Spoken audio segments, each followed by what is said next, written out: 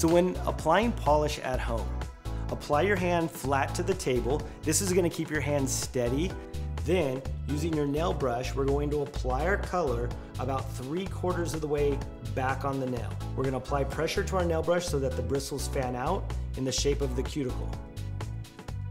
Press it towards the cuticle, leaving a tiny free margin between the color and the skin, and simply pull the color out.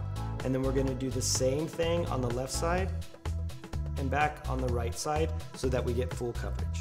Basically, you finish the nail in 3 strokes. If you happen to get streaks in your polish, people wonder, I'm getting streaks in my color, what causes that? Usually it's because your brush is at too high of an angle and it's the tips of the hairs that are causing the streaks in your polish. So lay the brush a little bit flatter after getting back to the cuticle and you'll get a nice, even, thin coat.